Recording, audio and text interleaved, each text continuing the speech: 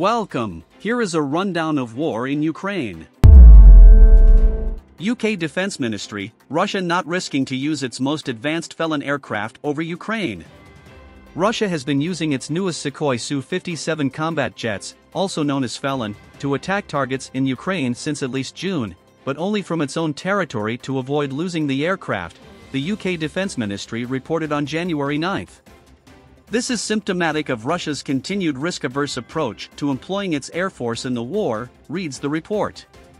Russian air forces have likely employed the Felon jets stationed at the Aktubinsk air base around 500 kilometers from the Ukrainian border to launch long-range air-to-surface or air-to-air missiles into the country, the UK Defense Ministry wrote in its latest intelligence update.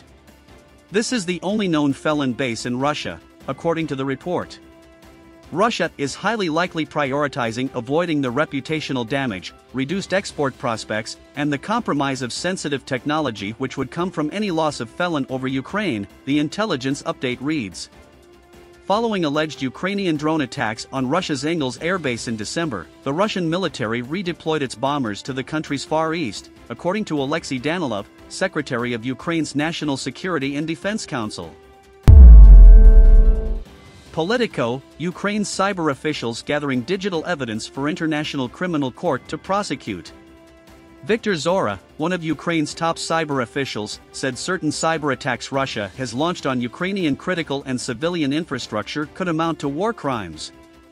Ukrainian officials are gathering evidence of cyber attacks linked to military strikes and are sharing the information with the International Criminal Court in The Hague.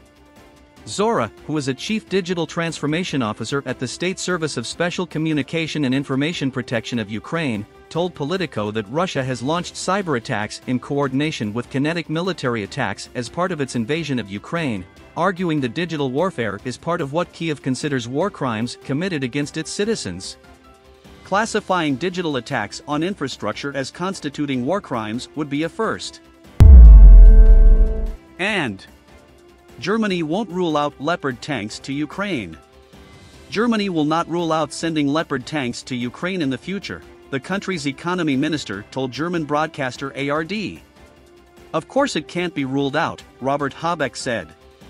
His comments come 2 days after Germany said it wants to deliver about 40 Marder infantry fighting vehicles to Ukraine before the end of March, a decision Habeck said was good and long overdue.